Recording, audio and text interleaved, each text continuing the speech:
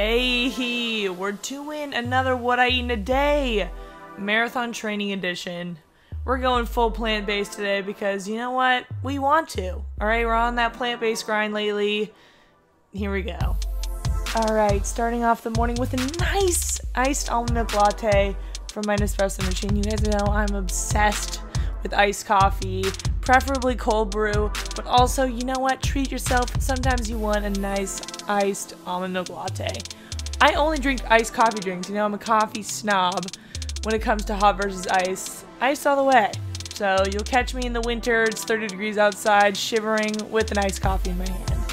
So adding the ice cubes, adding some frothed chilled almond milk. So there you go. Now we are on to the yummy in my stomach oatmeal. So we've got a cup of oats here. You know, I'm a cup gal. I don't do that half cup. We've got a scoop of my favorite protein powder. That's MRM Veggie Elite Vanilla Bean.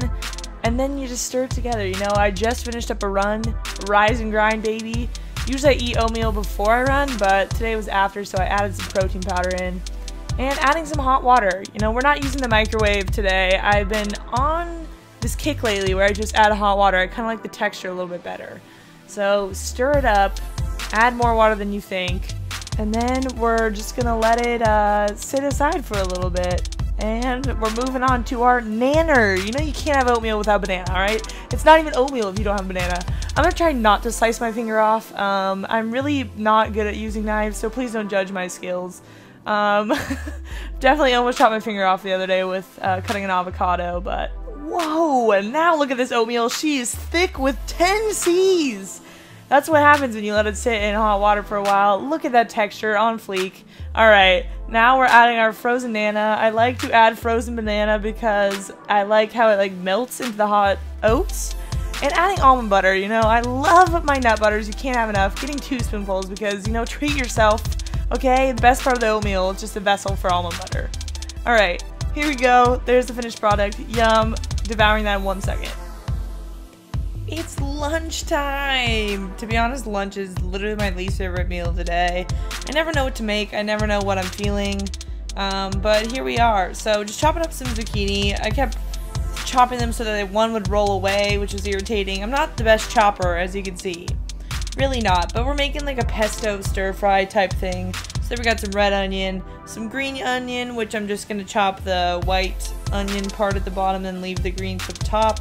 We've got some sweet potato. Really bad at chopping sweet potato. Really inefficient. I think that's the thing that this video has taught me, is that I'm an extremely inefficient chopper. Like, I need to work on my chopping skills. I chop so often. I chop so hard. You know, one crazed foodie wanna find me. I hated what I just said. Okay, now we're sauteing the sweet potato. And we're putting it in some water to boil a little bit to get it cooked. And then it was too hot. And then it literally fogged up my camera, so I had to take a little intermission. But we're moving on to the frozen veggies. Literally the only thing at the bottom of the bag is carrots. So I guess we're getting our vitamin A, is it? I don't know. We're doing a lot of orange here. We got like 1 spare piece of broccoli in there, some cauliflower. Just letting that simmer, and then we put some zucchini, red onion, garlic in there. Again, letting it cook down for a bit. Adding some kale because anti-inflammatories, fellas, alright? We're all about that.